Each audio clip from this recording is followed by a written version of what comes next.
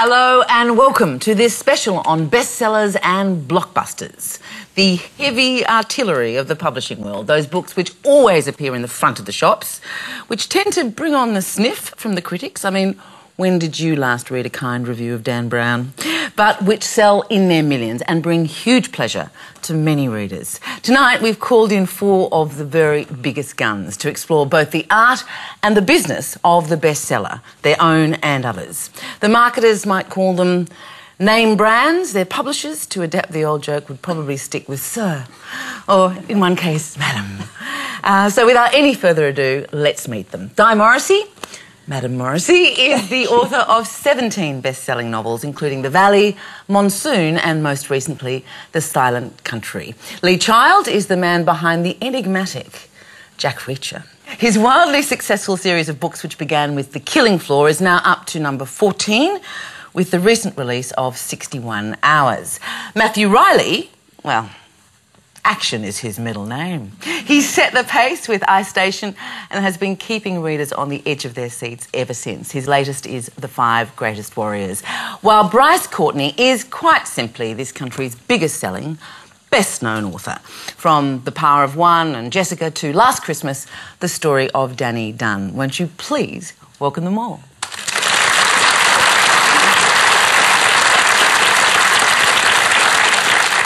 Bestsellers.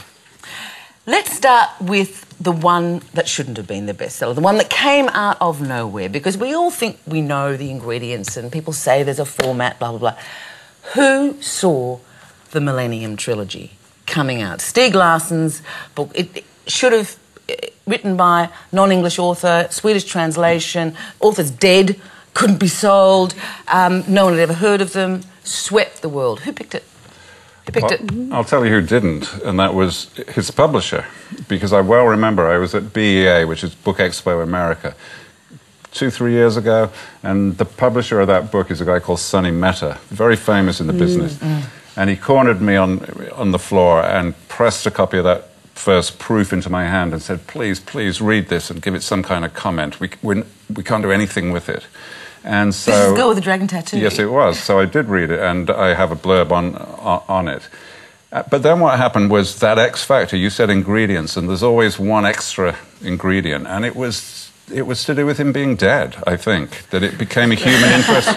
It was a human interest story. Here's a career aspiration. Well, yeah, absolutely, and it's doing so well. I said to my own publicist in the States, I said, please don't include being dead in your promotion plans. It is, people do say it is the perfect author, where you're Jenny, dead author.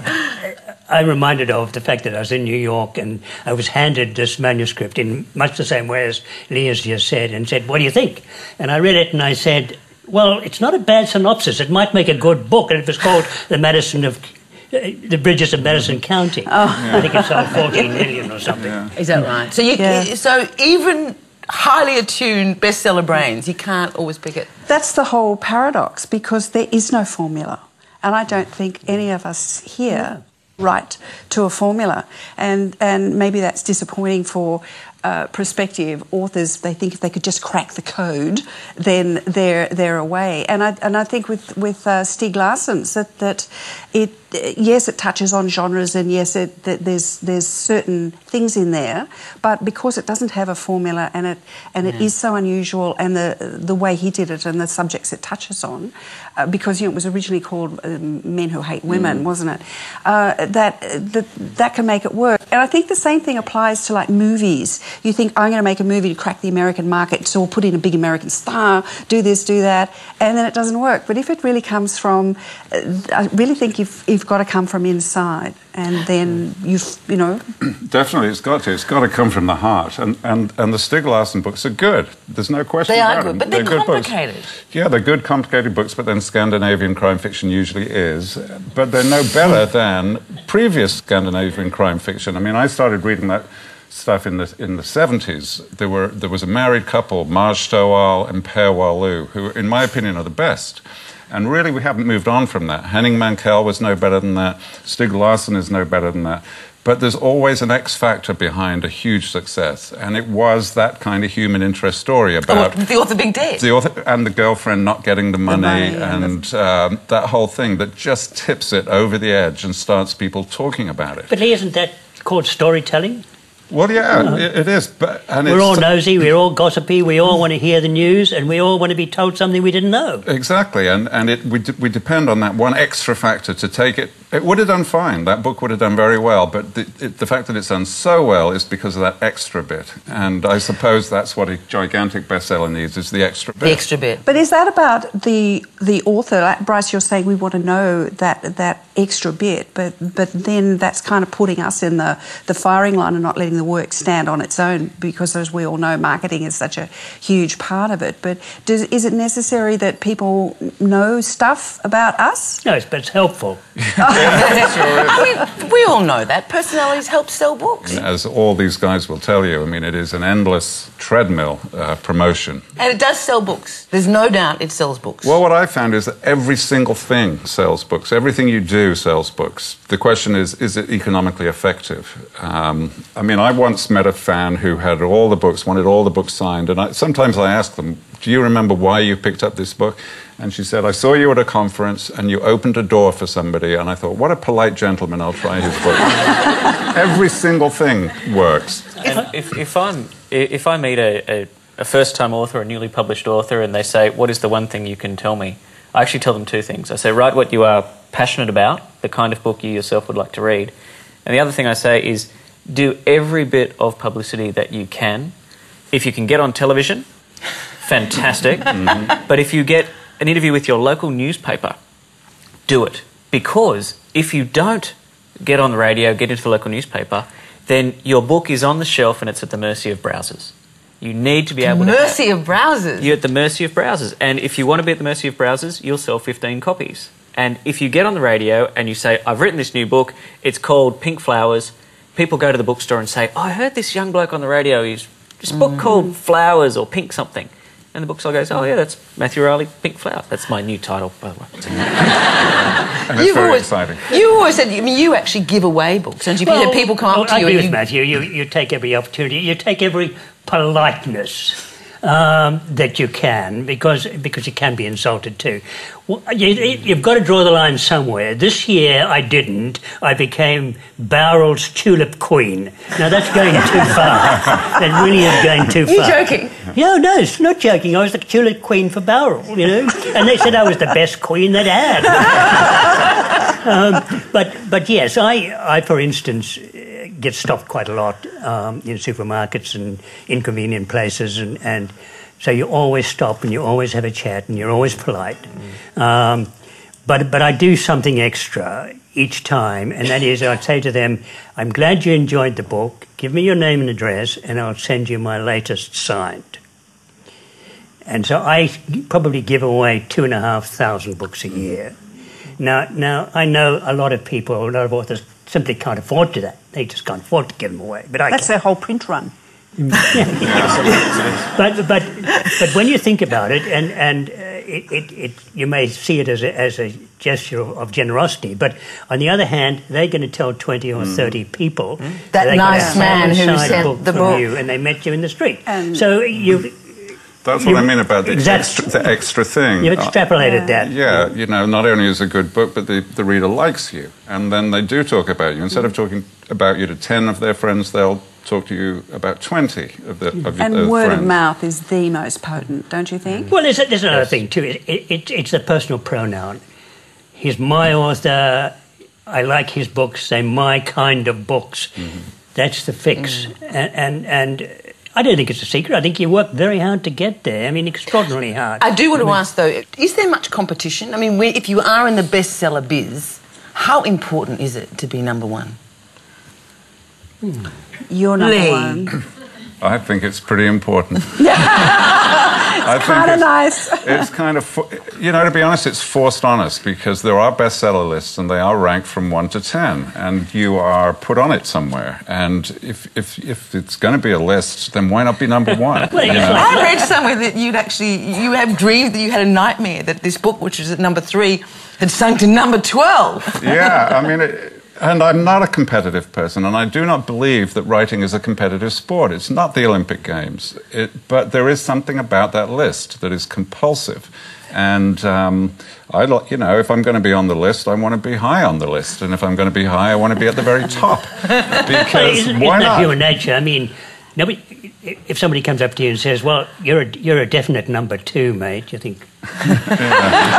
I have something to say about when Matthew says it's about being close to your audience. There is a closer position in writing, to me anyway, and whether it's true for anybody else, I don't know. And I call it the fourth protagonist. I believe that I didn't say this, I think Dostoevsky did, certainly Isaac Bashevis Singer did, and that was that there are 3 major protagonists in any book. 2 very important and 1 they play off. And no matter where you go, you can have 20 or 30 or 40, there'll be 3 major ones. I contend there are 4. And the 4th is the reader. When the reader picks up Matthew Reilly's book, put it on camera, it's not a book yet, but the moment they start to read, it becomes a book. It's nothing before that. It's a pound and a half of paper. This is an example, I think, of one of the fundamental differences, I would suggest to you, between literary and popular writers. You all believe, I understand, I mean, you've actually done on record as saying that a book only becomes a book when a reader is engaged. Of course. Yeah, I absolutely, can be right? Yeah, I totally agree with what Bryce says. First, it's written, then it's read, then it exists. The reader is 50% of the deal. The reader creates the book just as much as the writer does. Otherwise, it's just some wood pulp. It's the reader that makes it into a book by consuming it, and we have to be very clear about that. The reader. Do you agree? Do you agree? Absolutely. How many times has the reader come up to you and said, "You know that incident where," and they'll name your name, character, and say, "Where she did this and this and this. I thought that was fantastic." And you go, "Huh? Yeah. I didn't write that. She wrote it." Yeah, that happens all the time. It's a 50-50 thing in that there's I always imagine that there's this bond. It goes from my hands into the hands of the reader, and there's this kind of invisible thread and that connection between you and me and no one else. And that's what's really special, because when you meet people, they then feel that, you know, they've shared that experience. But I want to pursue this idea of a book not existing, because surely many literary novelists would say, no, the book is and I want the reader to like it. But the book is the thing. I've made this book. It's the effect and the emotion and the Sure, but that's like masturbation. It's nice, but you know, It's that, come on. It's that old Zen thing, you know, if the tree falls in the forest, or my version of it, if a man speaks in a forest and his wife is not there to hear him, is he still wrong? And it's the same thing with the book. If it's written but not read, it doesn't exist. I really believe that. And that would be, wouldn't you agree, a fundamental difference between a popular writer like yourself and a literary writer who would say, even if no one reads it. But that's a pretext that I can't even grasp. I can't even actually get my head around the fact that I'm going to write something that is there to please me and has no consequence, and if somebody else picks it up, well, that's fine, and if I get the money, I'll keep it. Look, this lovely book has got 37 hours of average reading, entertainment in it. 37 hours for what? If you go to get a special on it, $28. Now that's going to 2 movies, you've got 37 hours of entertainment in this. This is a salesman extraordinaire.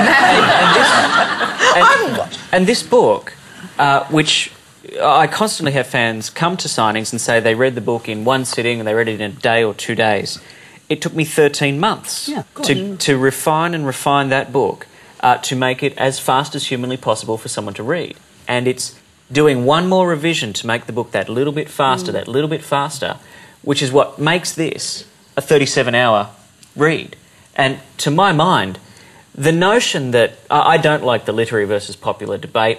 I think it was around before I was here, and it'll be around long after, and it's an argument that can never be won. But what I do object to is somebody saying that the time I spend making this as fluid and fast and readable as possible is some sort of inferior form of writing. And I don't think it is. You churn them out. If one reviewer or interviewer says to me again, oh, she's churned out another one, here she is again. It's just like I've sprayed it on the paper like hairspray. And they have no concept of the blood, sweat and tears and the refining and the redrafting, the late hours. Yeah, Matthew's point is another difference between literary and what we do, which is that in popular fiction, we do the work and the reader enjoys the ride. And literary people seem to think that the reader should do an awful lot of the work to try and puzzle it out and figure it out.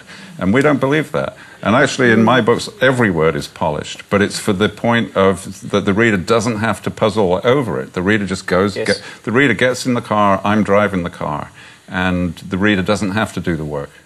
I agree completely. Yeah, so that's a complete distinction, isn't it? So that you don't. So it's not your fault as a reader if you don't enjoy the book. No, and I think that's something that we have to come out and say. You know, you can't blame the reader if they're not enjoying the book. That's our fault. And maybe popular writers are the only ones that admit that. Yeah. Well, how do you deal with literary snobbery? Ignore it. I mean, the figures speak for themselves. Readers must like what I'm doing. How often do your books get reviewed? In the beginning, not often. Then there's always sort of a middle space where I couldn't be ignored. And now they're sometimes reviewed and sometimes not, and I really don't worry. There's no proper criticism in this country, really. I've had reviewers who have enjoyed the books. I've had reviewers who've hated the books. I've had reviewers call me racist. I've had one book reviewer say that Scarecrow had less literary merit than a shopping docket. But we've all had that. But part of the success as well is developing some emotional armour. You can't please everybody, and you can't expect to please everybody. There is a fellow who wrote me an email, and he said he'd like to see me lowered, hands first, into a wood chipping machine so I can never type my drivel again. He was a bit disturbed, but it's sometimes if you're going to have your name in large silver letters on the cover of the book, you're going to have to deal with that too. Yeah, I get reviewed, and I've gone through 3 phases. First of all, ignored. Second of all, sniffed at. And I've been persistent about challenging them, and I now they've finally had to come out and admit, yeah, they're enjoying them, and they're quite well written. Because I take the fight to them, because mostly my reviews are in Britain. American reviews are very ghettoized, you know, they're in the thriller section, and they're perfectly fair because they're talking about what they're talking about. But the snobbish reviews are usually in Britain, and I carry the fight to them. I mean, How do you do that, Lee? What do you do? Do you ring them up, write to them? No, I mean, you know, there's usually media coverage, journalists will come, and last week I was in Britain, and Ian McEwan's Solar came out the same day, so there was this kind of grudge match thing going on, 61 Hours by Lee Child versus Solar by Ian McEwan, you know, the good guy versus the bad guy, the smart guy versus the thug. And I was asked about it constantly in interviews, and I made the point, and I think this is a serious point actually, that the rivalry does not come from us. Why would I care about Ian McEwan? It comes from... Right! The rivalry comes from them. That was well said. And it was not, and it is not necessarily about the sales. It is not necessarily about the sales. It's about something else. It's about this, that they know in their heart that we could write their books, but they cannot write our books.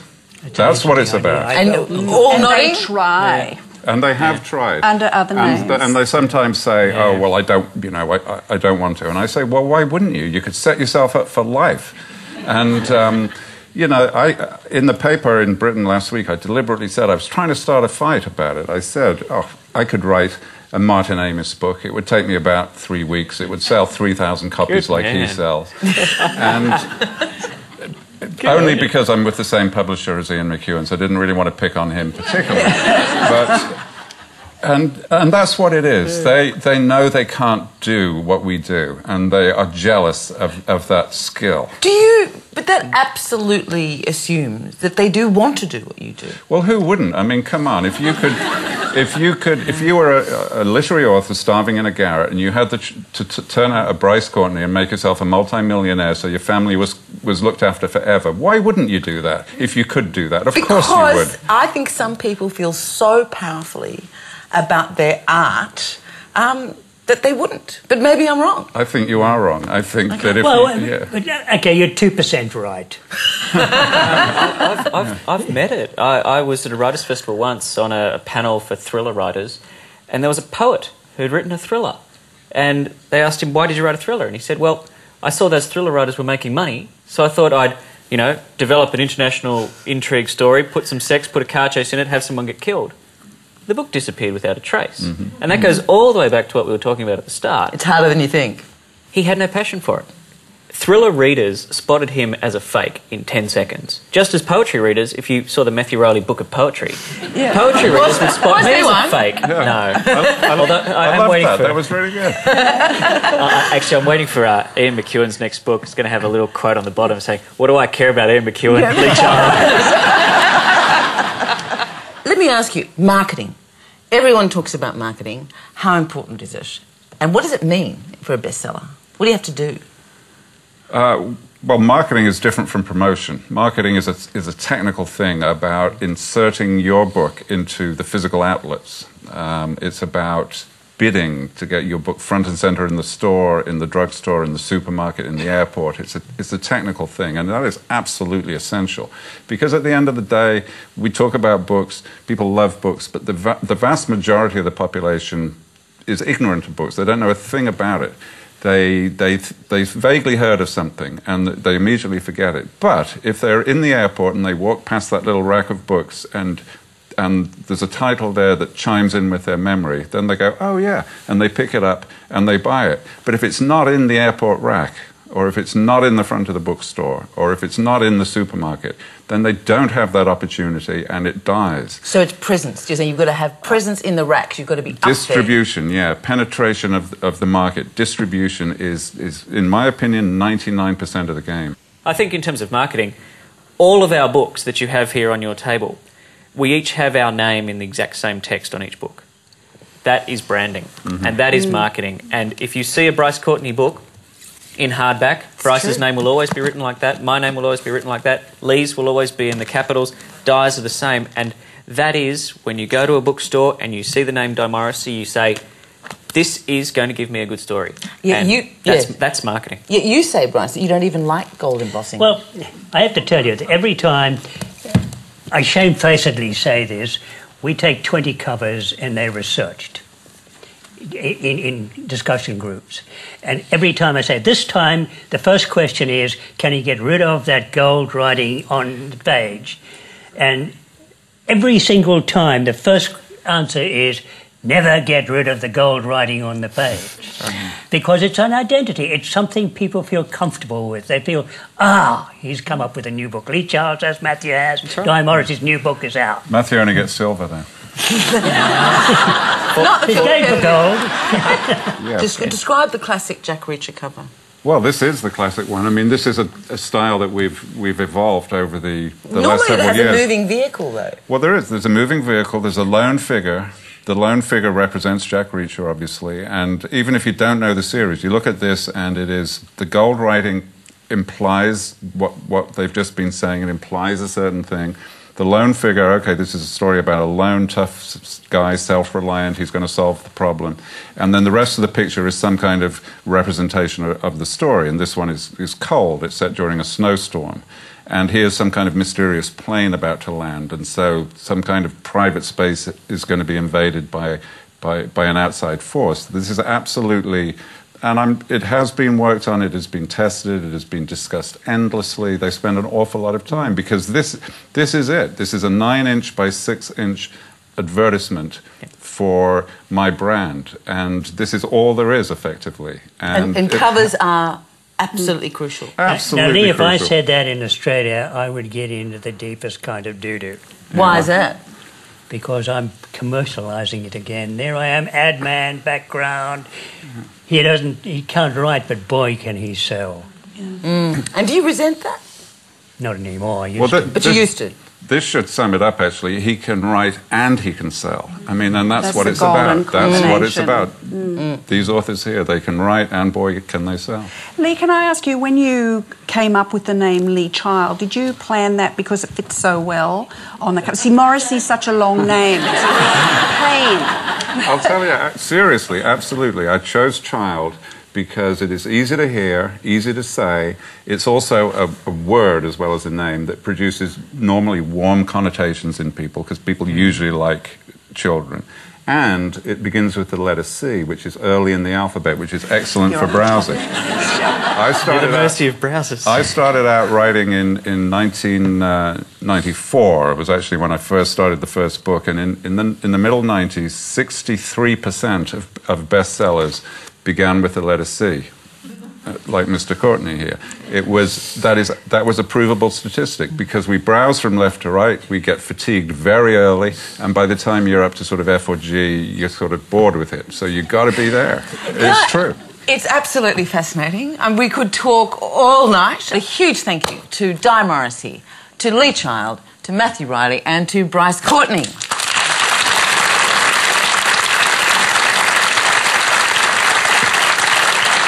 And until we meet on the first Tuesday of next month, very happy reading from every level of the shelf. Good night to you.